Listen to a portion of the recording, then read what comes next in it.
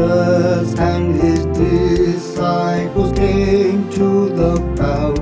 They came to Jesus, a certain man, kneeling down to him and saying, Lord, please have mercy on my son, for he is lu-na-tic and so vexed, for he often goes into the fire and often into the water. So I brought him to your disciples,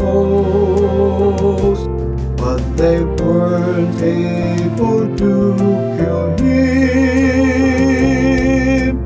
Then Jesus answered and said, You un-be-liev-ing and perverse generation, how long shall I be with you? How long shall I put up with you? Bring him here to me. Jesus rebuked the demand,